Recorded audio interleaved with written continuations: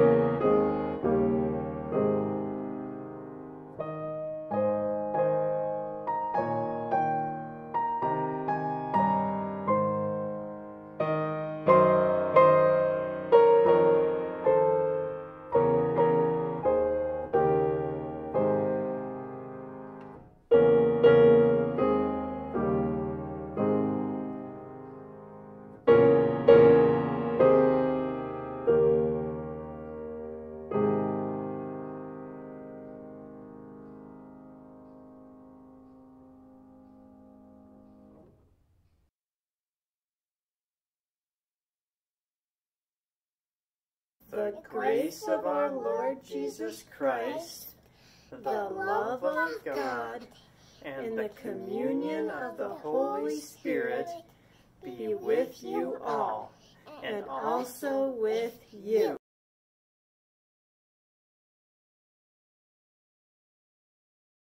Let us pray.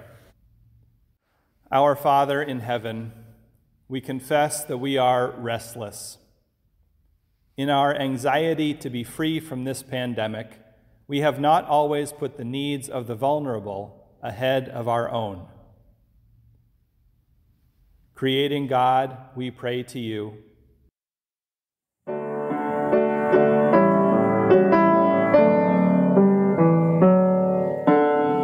Lord, listen to your children pray.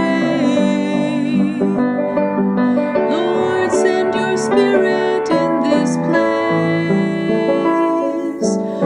Lord, listen to your children pray.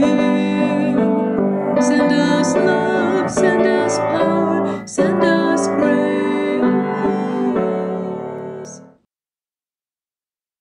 In our stress over the crushing weight of making big decisions, we have not always remembered to treat others with love and empathy. Redeeming God, we pray to you. Lord, listen to your children pray. Lord, send your Spirit in this place. Lord, listen to your children pray. Send us love, send us power, send us grace.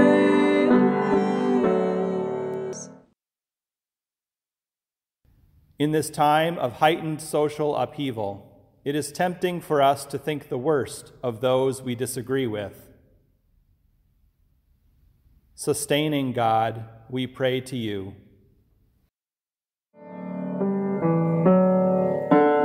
Lord, listen to your children pray.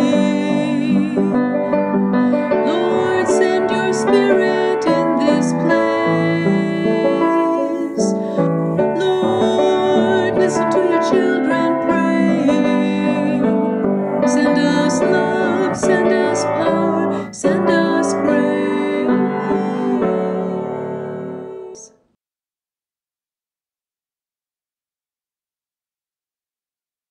Siblings in Christ, take heart.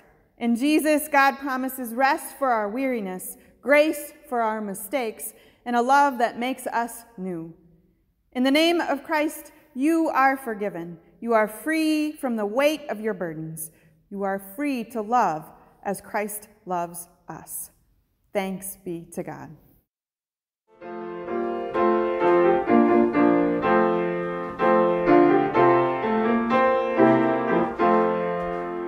My life flows on in endless song above earth's lamentation. I catch the sweet though far off hymn that hails a new creation. No storm can shake my inmost calm. To that rock I'm clinging, since Christ is Lord of heaven and earth. How can I keep from singing?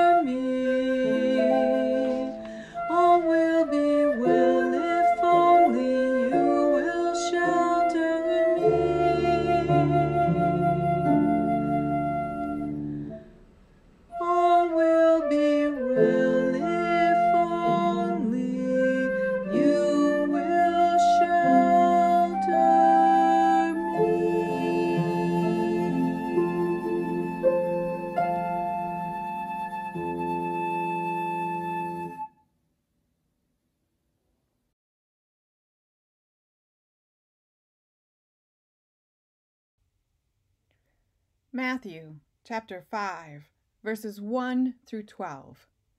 The Beatitudes. When Jesus saw crowds, he went up the mountains, and after he sat down, his disciples came to him. Then he began to speak and taught them, saying, "Blessed are the poor in spirit, for theirs is the kingdom of heaven. Blessed are those who mourn, for they will be comforted. Blessed are the meek, for they will inherit the earth. Blessed are those who hunger and thirst for righteousness, for they will be filled. Blessed are the merciful, for they will receive mercy. Blessed are the pure in heart, for they will see God. Blessed are the peacemakers, for they will be called children of God. Blessed are those who are persecuted for righteousness' sake, for theirs is the kingdom of heaven. Blessed are you when people revile you and persecute you and utter all kinds of evil against you falsely on my account.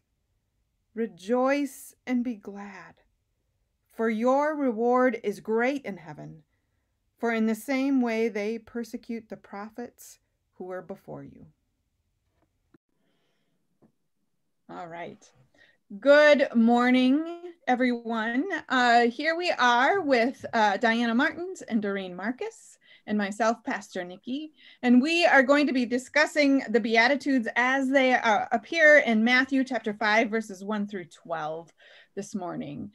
And this sermon series is a part of the Women's Thankoffering service that is normally held, as I have been told, at Our Savior's every year, and part of the women's group then does the preaching, the message during that service. So today we are lucky and we have 3 women discussing. So it's a pleasure to be with both of you. Thank you both for coming on board. So in our gospel lesson today, we talk about the Beatitudes as found in Matthew. For either of you, what jumps out at you? What do you notice first about these set of verses? Well, I guess I'll start. One of the things that I noticed is that Jesus is talking only to his disciples and not to the crowd who was there. And it was early on in his ministry, and so they were newly recruited, I think. And yeah. Well, and one other thing is that, you know, the Beatitudes are kind of the exact opposite of the world's standards. Yeah. Exactly. Yes. Good notice. How about you, Diana? What jumps out at you? What do you know? Well, you know, that's interesting because when I read that, it said, you know, the crowd was there, his disciples came, and he sat them down and began to speak to them. And I thought, was he just talking to the disciples, or are the people involved?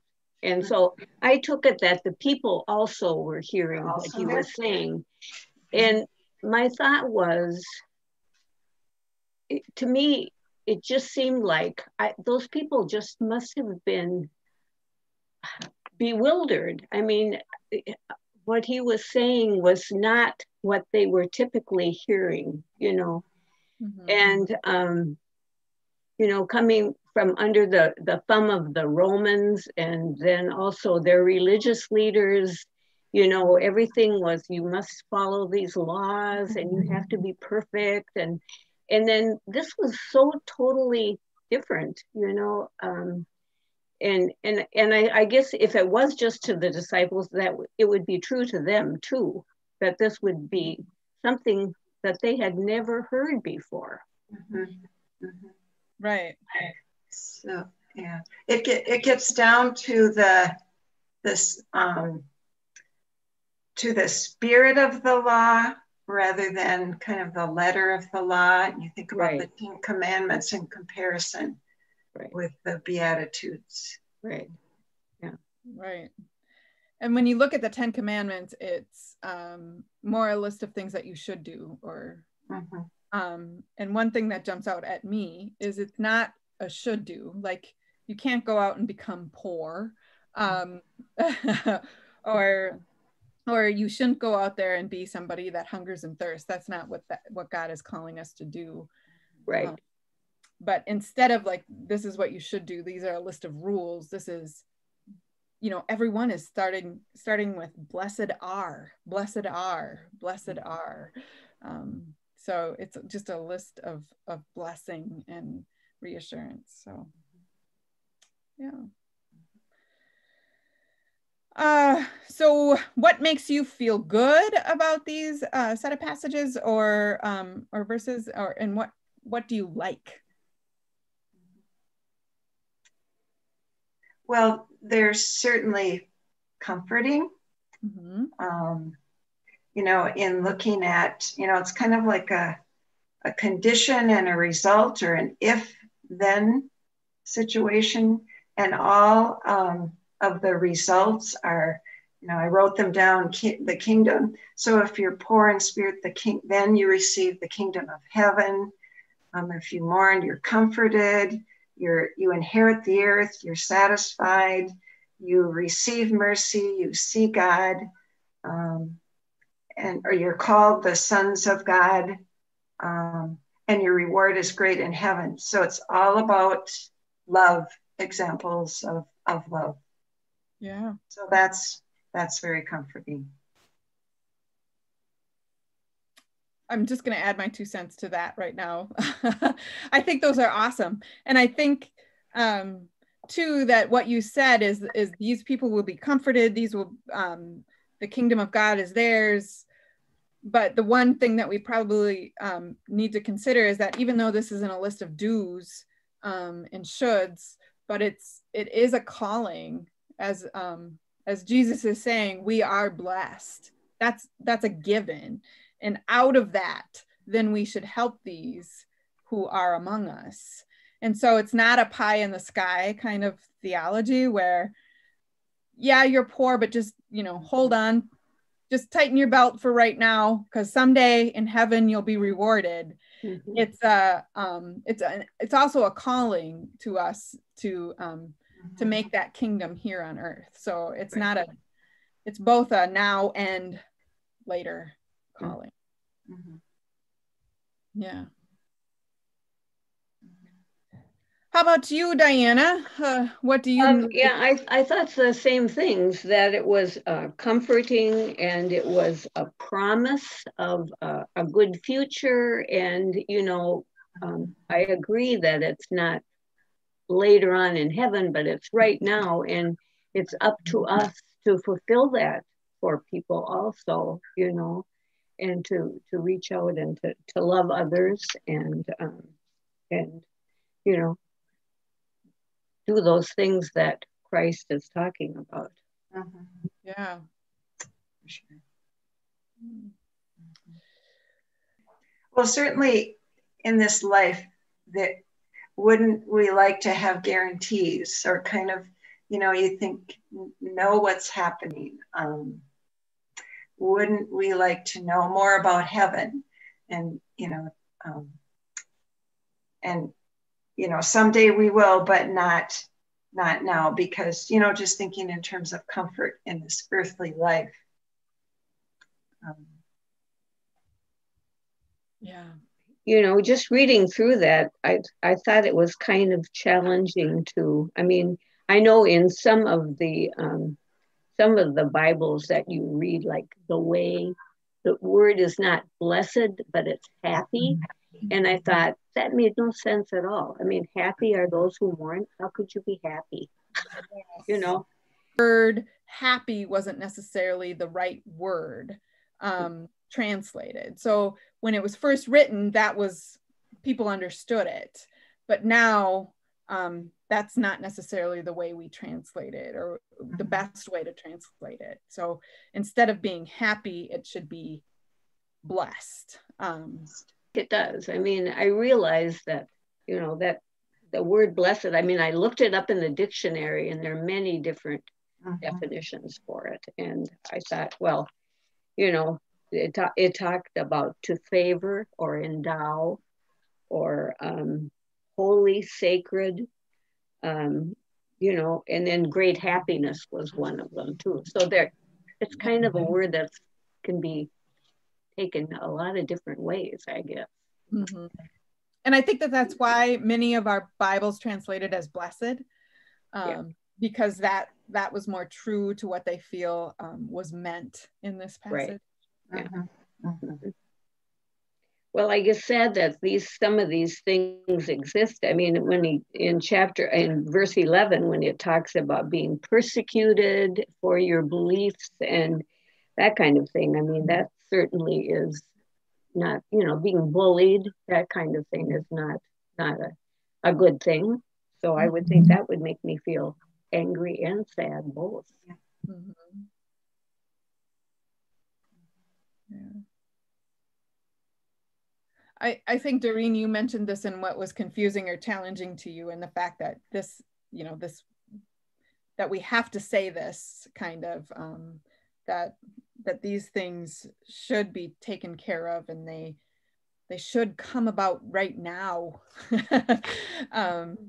And I think that's probably my disturbing, angered part. Like, we should just know this. Why does this have to be taught to us? But it does, and it has to be taught to us again and again and again. So, well, I guess in general, it's hard not to feel blessed living in this country with all of the, you know, good things that we have, material things, and but I do have I've thinking in terms of others that recently I've read about, or anyway, one example would be Mary Jo Copeland. She's a woman who, up in the cities, she's running, it's called Sharing and Caring. My sister-in-law just sent me an article about her, and some of the things that she says that really, you know, speak to me and, you know, many people, is that, you know, well, let me find the spot. So in helping others, the whole point is to try. The outcome might not always be in our control, but we are responsible for the effort. And I thought that was especially meaningful. And she says, you know, get outside of yourself, make the world better because you are in it. So some pretty strong comments that kind of speak to me and speak to all of us, I think. Yeah. One other thing that she says is, if you see somebody who needs help, help them. People act like that's saintly, and I'm sure that she has been, you know, called a saint. She says, people act like that's saintly, but shouldn't it be basic? Why isn't it basic? So I think she, you know, she's a pretty good example. And I think in our world today, and I know that there are also many examples, but you know, she's certainly speaks to it. And to be reminded of your friend from Sharing and Caring, there are so many out there that are hurting right now. And especially, you know, more like we just have to stay home. How is that hard? When there's so many others who don't even have a home or don't have food to be put on their plate. And I think then the other thing is because I know, looking at you ladies, I know you all are called to do and to be, and you've walked those shoes, you've done those things. But I think the other hard part now is that we can't. Like, what can we do?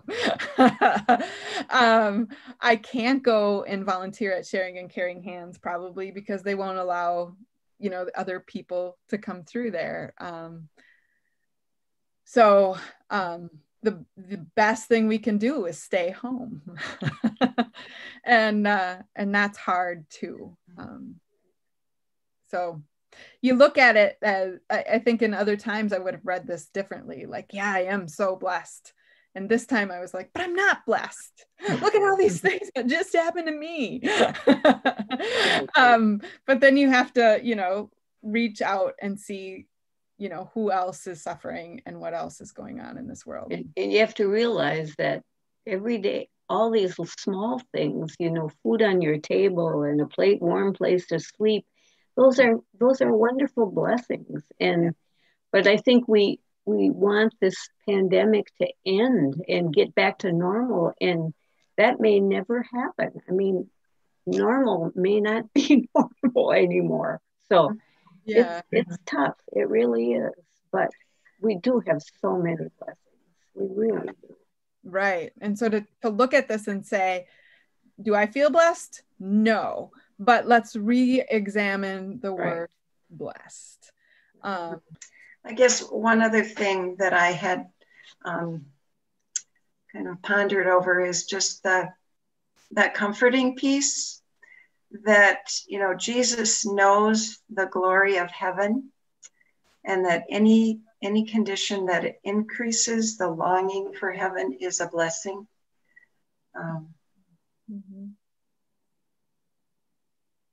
Yeah. And certainly the unrest in our country right now, you know, that we are being called to look for the suffering in others, like we've talked about, and just, you know, support people. And, you know, it doesn't have to be a big flashy thing. It can be any little thing that can comfort, and just kind of redefining and looking for those things and those ways to do that. I think it's really kind of mixed, and depending on the day, you know, we both said it's comforting, but makes us realize that there's a lot that we need to be pondering and doing in our lives. Yeah. Pastor Colfett once said that don't, you probably heard this, don't be so heavenly focused that you're no earthly good. I thought that was, right. It's from Saint Mother Teresa, and it said, and a quote from her is, I used to pray that God would feed the hungry or do this or that, but now I pray that he will guide me to do whatever I'm supposed to do, what I can do. I used to pray for answers, but now I'm praying for strength. I used to believe that prayer changes things, but now I know that prayer changes us, and we change things. And that's from Saint Mother Teresa. Attitudes more and more, I feel that that's exactly what they are, that we are supposed to feel blessed. That's our identity. And then part of that identity is then to make others feel blessed. And so in this, it's supposed to change us to change things. So, well, thank you very much, ladies.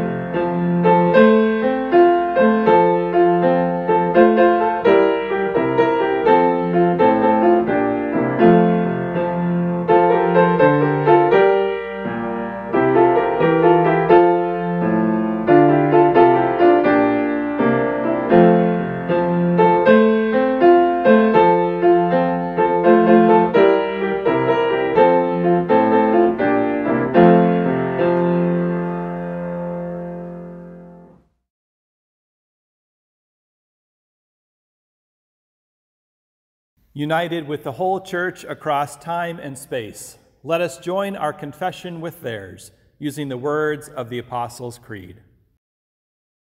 I believe in God, the Father Almighty, creator of heaven and earth. I believe in Jesus Christ, God's only Son, our Lord, who is conceived by the Holy Spirit, born of the Virgin Mary, suffered under Pontius Pilate, was crucified, died, and was buried. He descended into the dead. On the third day he rose again. He ascended into heaven. He is seated at the right hand of the Father, and he will come to judge the living and the dead. I believe in the Holy Spirit, the Holy Catholic Church, the communion of saints, the forgiveness of sins, the resurrection of the body, and the life everlasting. Amen.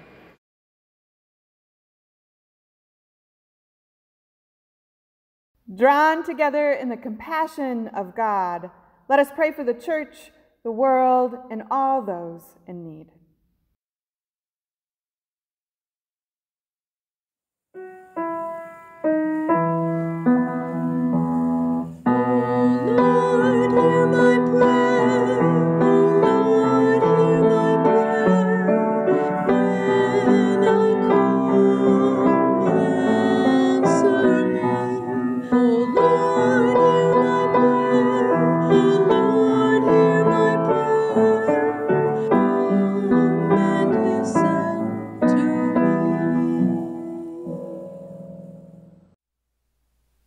Sovereign of all, we thank you for the work of the women in our congregation, whom we lift up today through our thank offerings.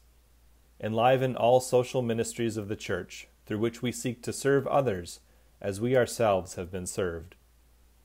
Lord, in your mercy, hear our prayer. You cause rain to fall on the just and unjust alike. Direct our use of creation to provide for the needs of all people in ways that are sustainable for the earth. Lord, in your mercy, hear our prayer. Bring peace to every place where conflict rages. We especially pray for our own nation. Grant opportunities for ending divisions among us, and usher in your reign of empathy and reconciliation. Lord, in your mercy, hear our prayer. Heal the sinful divisions we erect between us, and release us from systems of oppression and prejudice.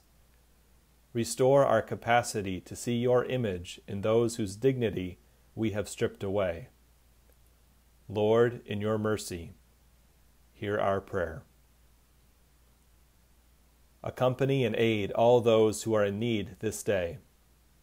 We pray for Mark, Wayne, James, Chris, Jeanette, Bonnie, Byron, Lois, Marcia, Bonnie's family, Arliss, Jean, Gil, Ed, Linda, Edith, Larry and Janet, Mary and Dawn, Dan, Chuck. We pray for healthcare workers as the pandemic rages through us. We pray for all those who are ill with COVID-19, for those who care for and are worried about family and friends who are sick, for those who are mourning loved ones who have died. We pray for government officials and elected leaders, that they would put aside partisanship to help our country in this hour of need. We pray for people who will be alone during this upcoming holiday, for those who have made the painful yet necessary decisions to forego gathering with others. We pray for all those we name now in our hearts.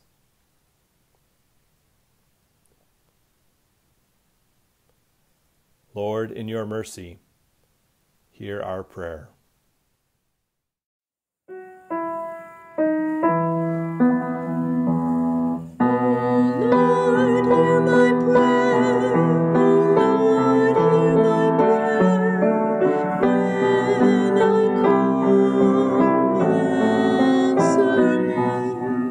Lord,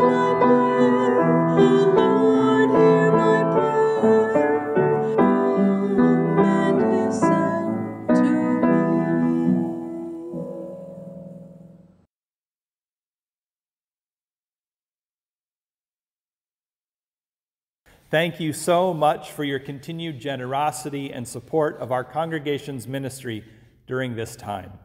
You have enabled our Saviors to continue sharing Christ's love and growing in our faith from birth to senior saints. You are invited to continue living into the faith practice of giving to the ministry that God has called us to. You may give online through our website, by participating in the automated Simply Giving program, or by mailing your gift to the church office. Again, thank you for your continued generosity and for the love of Christ that you share with the whole world. We have a few other announcements to share with you. Welcome to all who are joining us for worship, whether that's here in Rochester or around the country. We have our Zoom coffee fellowship time today immediately following the initial airing of this service. The link can be found on our website. We have 2 opportunities for further fellowship and education. One is a Bible study that I host that meets on Zoom every Thursday at 11 a.m., except not this Thursday because of the holiday. The other is a study called Media That Moves Us, hosted by Pastor Nikki. It will also meet on Zoom, and the first session is on December 2nd.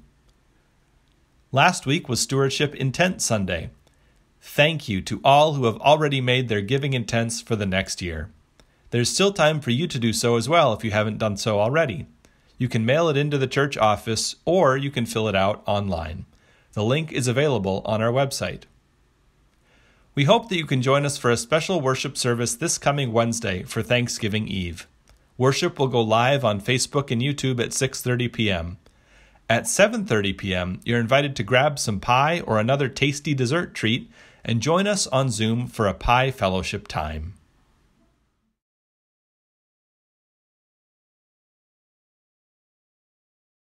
Let us pray.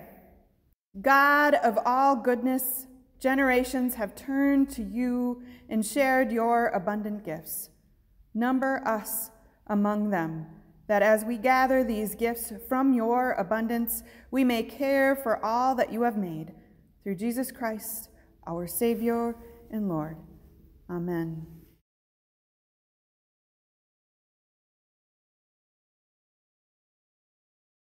The Lord be with you. We now get ready to share the Lord's Supper, the body and blood of Jesus that he gives to us in the bread and wine.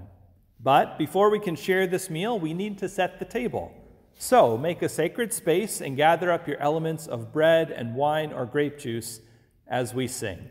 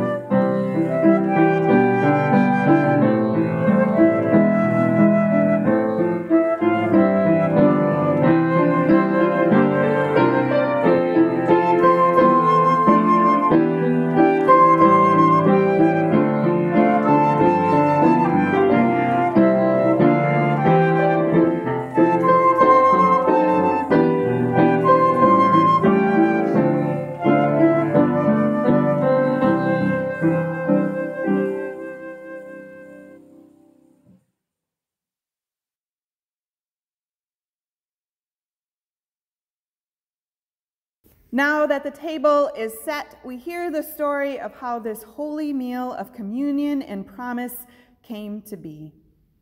In the night in which he was betrayed, our Lord Jesus Christ took bread, gave thanks, broke it, and gave it to his disciples, saying, "Take and eat.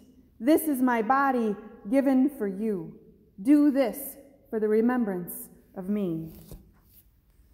Again, after supper, he took the cup, gave thanks, and gave it for all to drink, saying, "This cup is a new covenant in my blood, shed for you and for all people, for the forgiveness of sins. Do this for the remembrance of me."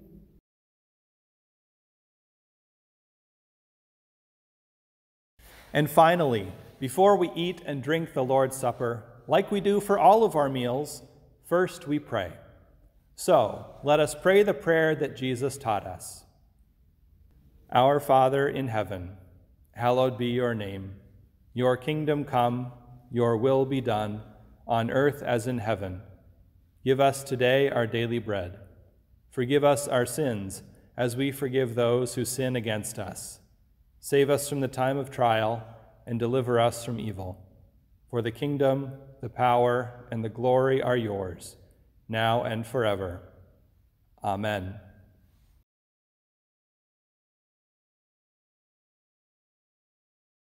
You are now invited to share this meal using the words, "The body of Christ given for you, the blood of Christ shed for you."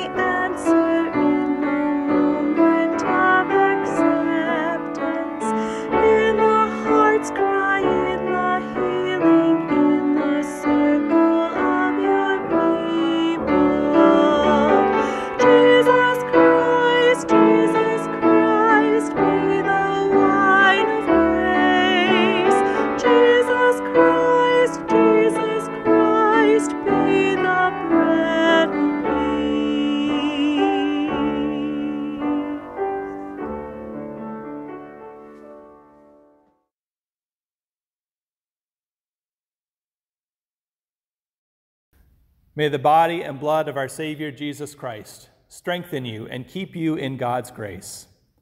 Amen. Let us pray. We give you thanks, gracious God, that you have once again fed us with food beyond compare, the body and blood of Christ. Sustain us on the journey. Strengthen us to care for your beloved children whose struggles are great, and give us glad and generous hearts as we meet you on the way. Amen.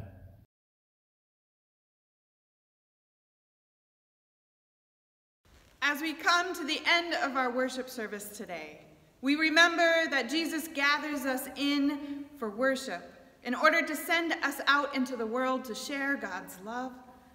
We are sent out as baptized children of God, and to help us remember this, I invite you to dip some fingers in water if you have some nearby, and mark yourself or someone else on the forehead with a cross saying, "Remember, you are God's child, and God loves you."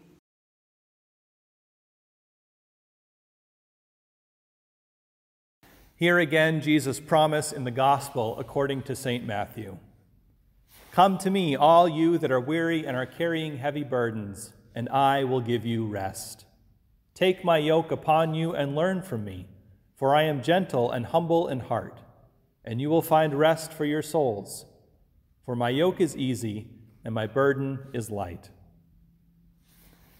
May the Holy Comforter, Father, Son, and Holy Spirit, keep you steadfast in faith, grant you peace, and grace you with empathy for the neediest among us. Amen.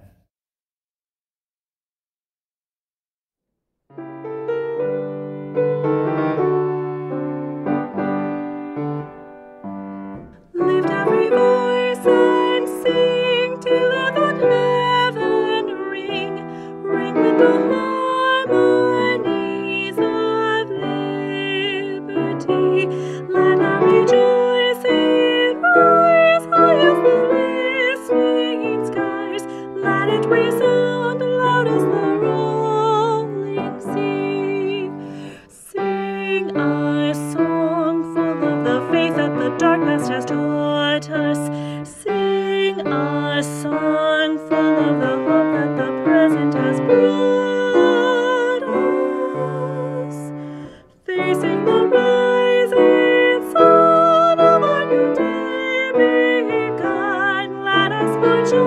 till victory is won.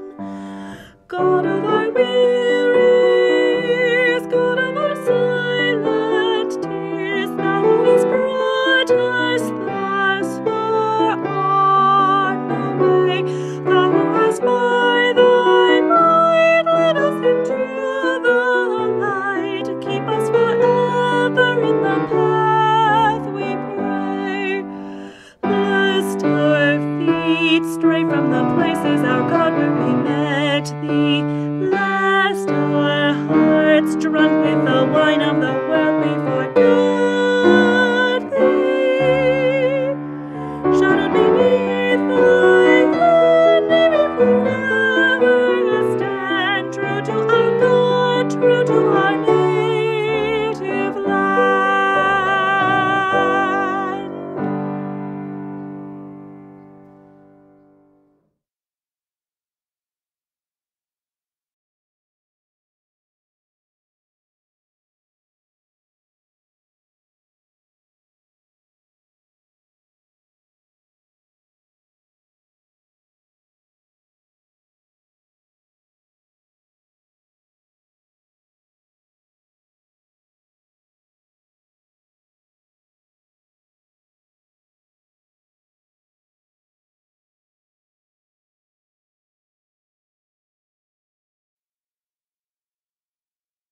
The peace of Christ is with you always. May this week be filled with Christ's love, Christ's justice, and Christ's healing. Thanks be to God!